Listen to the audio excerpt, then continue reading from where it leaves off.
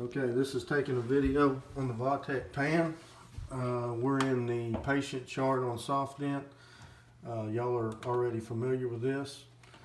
Go up and click the X-ray button that you're in the chart already on the patient. Click the X-ray and do Start Dexis like you're normally used to doing. It's going to open up the Dexis software. The scanner icon over here on the right will be your pan icon.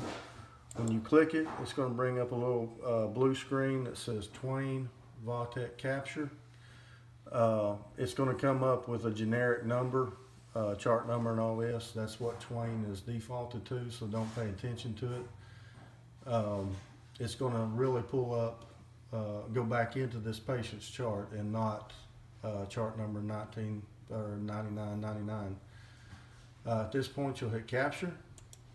It's going to open up the Vatech software, and that's what it looks like. This will come up every time for the pan. We'll start at the top, and we are taking a pano. We have image quality, ultra high dose, and normal. Defaults to high dose, leave it there. The arch selection, narrow, normal, wide for a child, and I'll go over orthogonal in just a minute. Most of the patients are going to be normal. Of course, if it's a child, you will click on child. It is a left click on the mouse. For this patient, we're just going to keep it at normal. It is a standard pan. If you just want to take the right side, which would be like a PA, or the left side, left PA, or just a front, which is the front anteriors and partially of a bite wing on the left and the right. In this case, we're just going to stay with the standard. We'll come down here to the bottom, and you'll notice the KVP and the MA. Those are already set, preset. You can change them up and down, but for this one, we're going to leave them alone. We're going to allow the pre-selected choices to change them. You see at the bottom, it's a man, a woman, and a child. In this case, we're going to stay for a man. This would be hard, normal, and soft. This would be bone density. Most everybody is going to be on the normal side. Okay. You can see the MA and KVP change when you go to a woman or to a child. That's the difference. And also the picture in the middle changes when you go down to a child. It knows it's doing a smaller job. All right. In this case, we have selected high dose, normal, standard pan, a man, and normal density. All right, we're going to click on confirm, and it's going to tell you the system is moving into capture position. You can hear the pan moving, and what it's going to do is going to move around the patient's head, and it's going to end up turning the lights on to where you can do the patient alignment. The lights come on. The light here is what they call the Frankfurt plane, and you will line this up from the tragus, the inner ear of the patient, to the orbital socket, and line that line up. Now, if that light is above the orbital socket or below the orbital socket, you will adjust the pan accordingly with the up or down button right here. Okay. If the light is above the orbital socket, of course you would want to raise the pan and level this light up. If it's below it, then of course you would want to lower the pan. Here is the center light. You will line that up straight down the middle of the patient's head, line it up on the nose and to the forehead.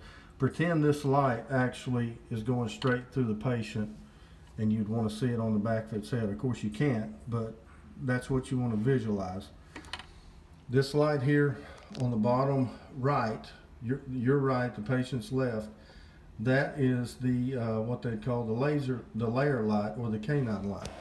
What you want to do here is you want to line that light up on the distal of 10 every time. No matter what size the patient is, you will move that light accordingly right here with this knob on the bottom and put it on the distal of 10. Okay, line that on the distal of 10. Line this up in the middle of the patient's head. The Frankfurt plane light, you will line up from the tragus to the orbital socket. And what you'll end up having the patient where they're almost level with a slight tilt to the front. And that will give you the perfect smile and not have the occlusal plane or the jaw side straight across. You want a small smile. Once you've lined the patient up, you'll come back over here to the computer and you'll notice the ready light is flashing. You'll click on ready and it says the system is moving into capturing position.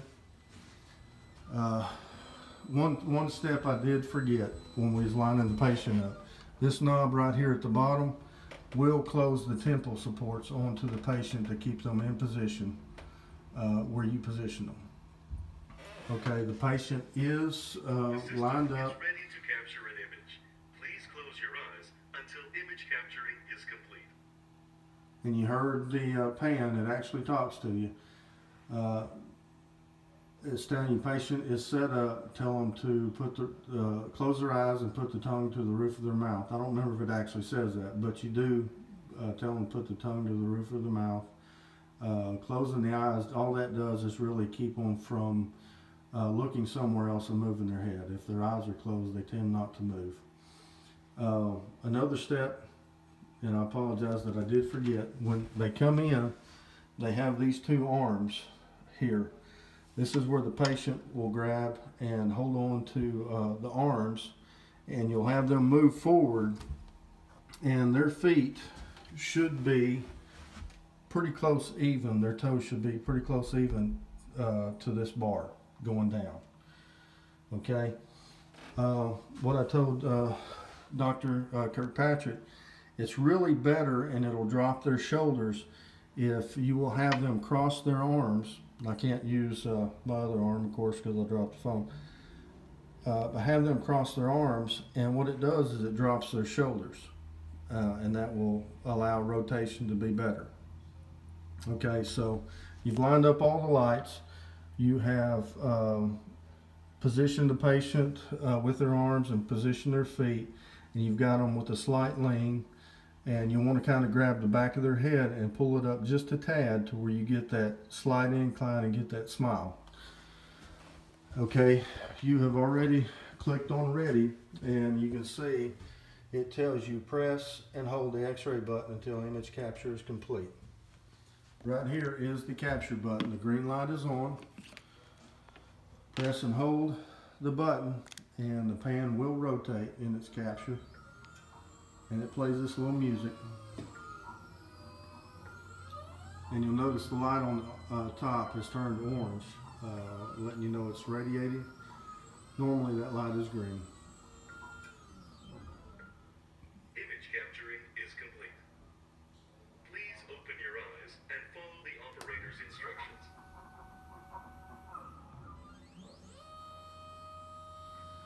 You'll notice once the capturing is done, the pan will rotate back around, so keep the patient in there while it is rotating back around. Once it's stopped, you can allow the patient to come out. Open the temple supports and the patient can come out. All right, when you were capturing, be sure you hold the button down the entire time, and it tells you that on the screen as well. All right, your image will come up here. All we see is white and black, but the patient's image would come up right here, and you'll notice on the right side there are 5 options. The middle option is going to pick the best of 5 X-ray. It took 1 X-ray, but what it does is calculate 5 different density points and filters in there. You can change between each one of them, but like I said, the middle one is the best image normally. Once you're satisfied with how the image looks here, you'll notice down here there are two icons or buttons, save and cancel. If you click cancel, the x-ray is gone. It's not saved anywhere. So in this case, we want to save it. So we click save, and at that point it will transfer this image back into Dexis. And y'all are used to seeing this particular screen where you can number the teeth or auto number, or you close the window. Do you wish to assign the numbers? Y'all know all this. Just click no. The x-ray will show up right here, and that will be our pan. And that is it on from Vatech to Dexis, or SoftDent to Dexis, then Vatech, and back to Dexis. Thank you, and have a blessed weekend.